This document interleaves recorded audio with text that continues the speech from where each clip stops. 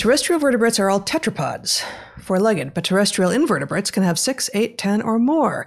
What is it about having an internal skeleton that limited ancestral terrestrial vertebrates to evolving only 4 limbs? So I love this question, and I have sort of a kind of a mechanistic answer. And I'm not, I feel like I would like to spend a week or so talking with people about this rather than trying to do something kind of off the top of my head. What are you looking at? Well, I'm thinking back through the phylogeny and trying to figure out how much we're going to foist off onto historical constraint and how much we've got a mechanistic reason. They sound like they're looking for a mechanistic explanation. I'm just trying to. Well, one of the levels of mechanism has to do with Hox genes. Yep.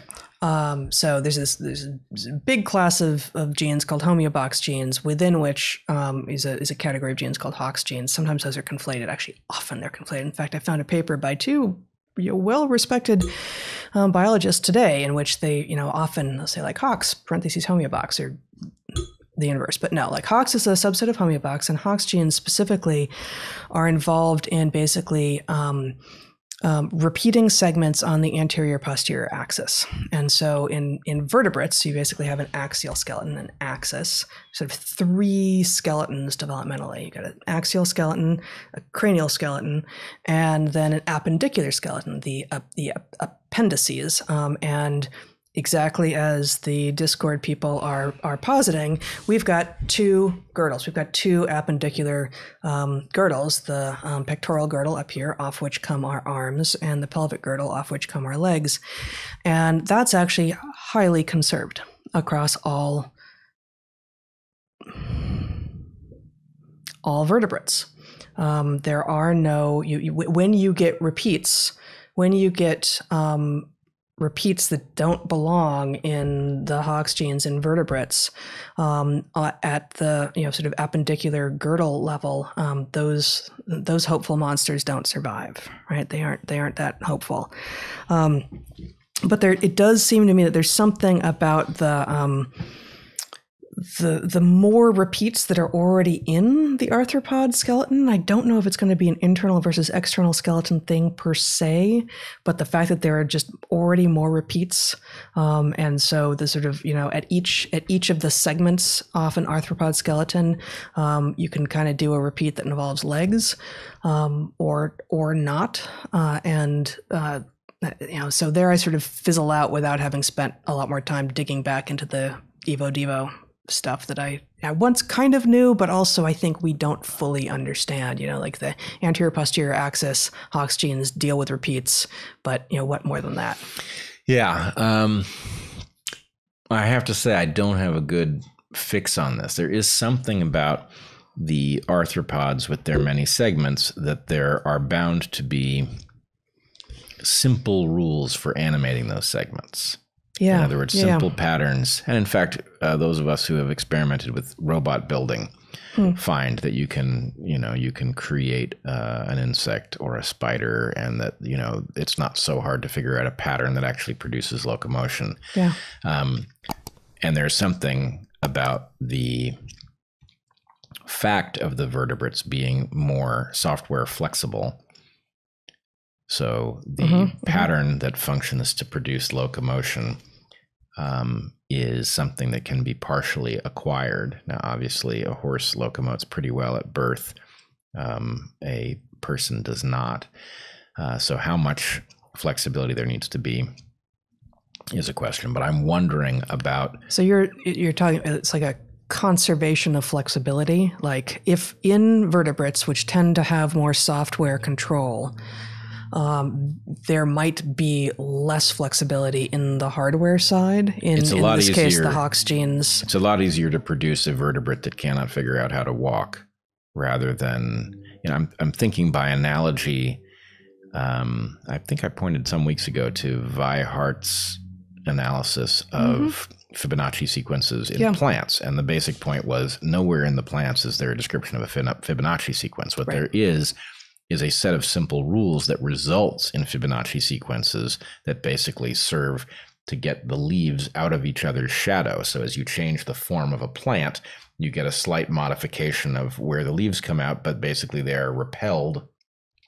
They are chemically repelled from all the other leaves in such a way that distributes them so that they fill in whatever structure you've got. And so the basic point is you've got a system that, as you change the structure of a plant, distributes the leaves in some useful way. And I'm imagining that there might be something similar where, as you add legs, there's some mechanism for figuring out how to coordinate them, and that this would be much harder to do in vertebrates. Therefore, a conservation where the way to locomote is a variation on a known theme rather than a rapidly expanding combinatorics problem.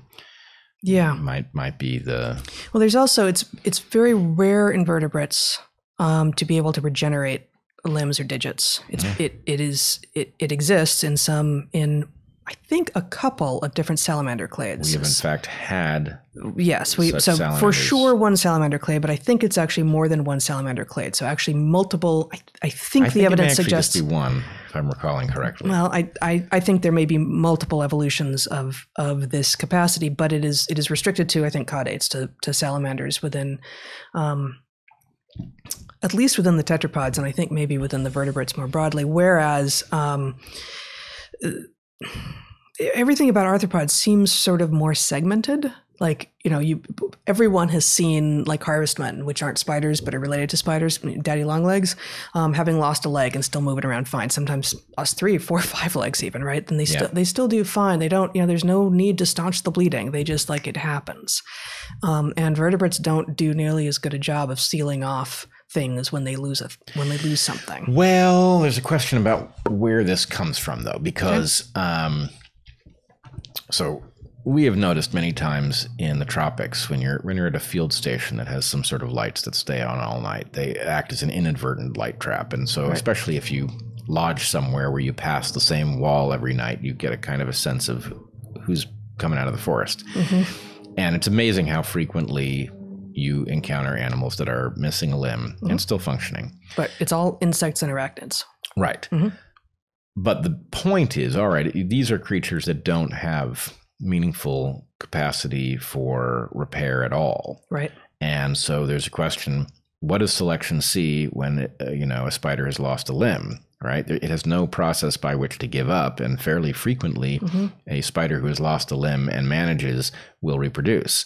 So, but that maybe it's capacity for repair that is the sort of causal agent that we're looking for, rather than external versus internal skeleton. It's exactly where I was going. My point is going to be, in the vertebrates, we see the repair capacity tracking the viability of the creature in repair and post-repair. So we see it, I think we've mentioned this recently, we see it in things like sloths, which fall out of trees and break a limb. And because they're... Not just a tree limb.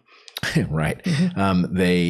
Because their ecology does not depend on them dodging predators through stealth or through speed, you can actually get away with being a sloth with a bum limb and survive through crypsis, which is the basic way that they avoid being eaten. So the point is, there have been lots and lots of sloths that have broken a limb and then gone on to reproduce. So there's lots of capacity to repair. Monkeys similarly, and us, right? We have lots of capacity for that kind of repair, but loss of limb, how often? And so the point is, why is this capacity not augmented?